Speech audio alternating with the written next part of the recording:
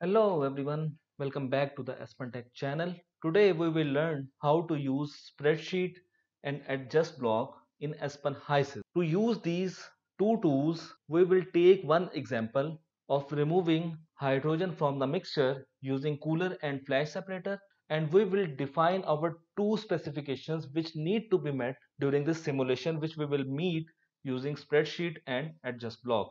So going to the problem statement, we have been given a feed mixture in which 55% hydrogen, 25% ethylene, 10% methane and 10% ethane is present. It is quite obvious that hydrogen has more contribution in this mixture as compared to other components, so we have to remove hydrogen from this stream. The flow rate of the mixture is 1000 kgmole per hour. The pressure is 20 bar and temperature is minus 50 degrees centigrade, and we have to separate hydrogen from this mixture with two conditions. That number one is ethylene present in hydrogen stream should be less than 2%, and second one is the mole fraction of hydrogen in the separated stream should be less than 0.02. So we will meet these two specifications using spreadsheet and adjust block in Aspen HYSYS. So quickly going to Aspen HYSYS. In Aspen HYSYS, I have already added four components: hydrogen, ethylene, ethane and methane, and for this I have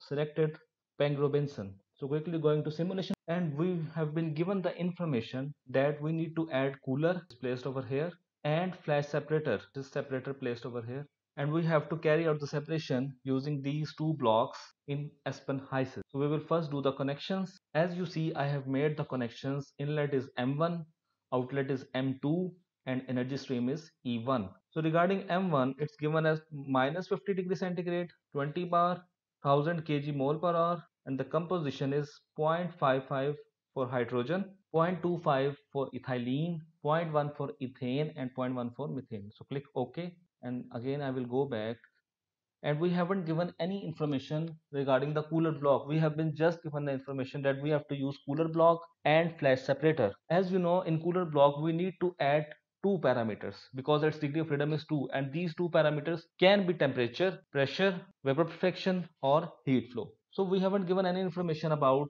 the stream, so we will take heat flow as 0, and there is no pressure drop in the system, so 20. So the stream inlet is the stream outlet in cooler block. Similarly, doing the connections for flash separator, connections have been completed, and as you see, once after completing the connections, this equipment has converged. It means its degree of freedom is 0, and as you can see into going into the worksheet, that in M4, which is the liquid, no flow rate is present, while all the flow rate, which is 1000 kg mole per hour, is going to the vapor side. Now we will use spreadsheet and adjust block to meet our specifications, which were ethylene present in hydrogen stream should be less than 2%, and the mole fraction of hydrogen in the separated stream should be less than 0.02.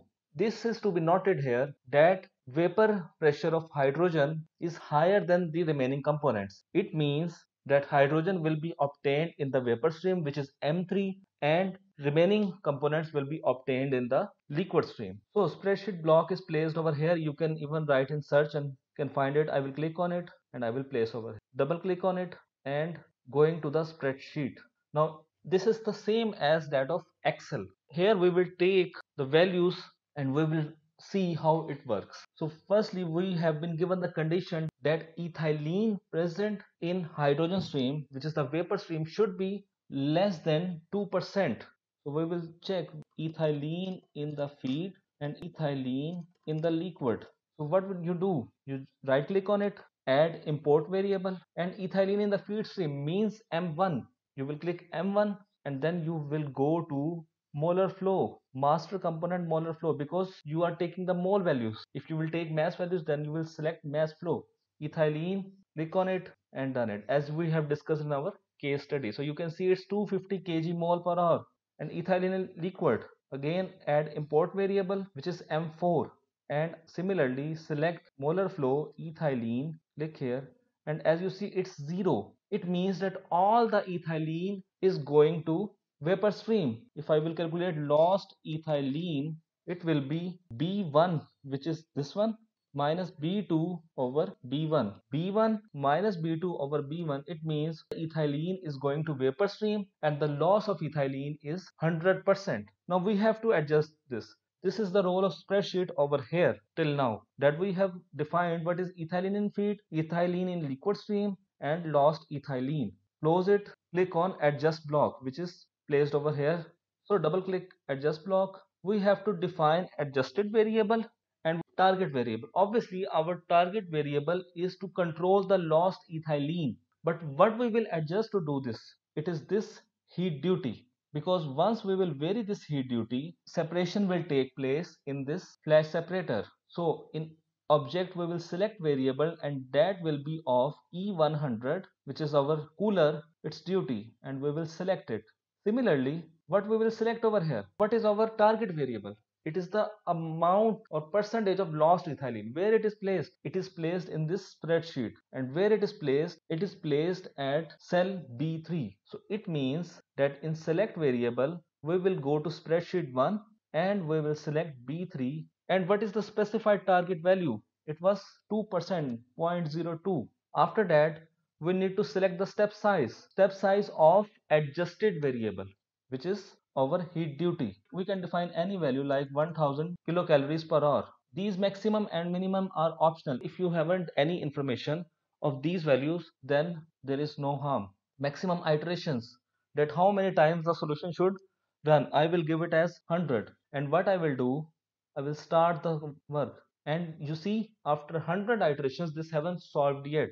And adjust block is asking, do you wish to continue for another 100 iterations? Definitely, yes. I have varied the iterations to 500 and as you see the block has converged. So there are two options, either to continue with this or directly give the value of maximum iteration. Now we need to check whether our requirements have been met or not, and these will be checked at the outlet of this flash separator.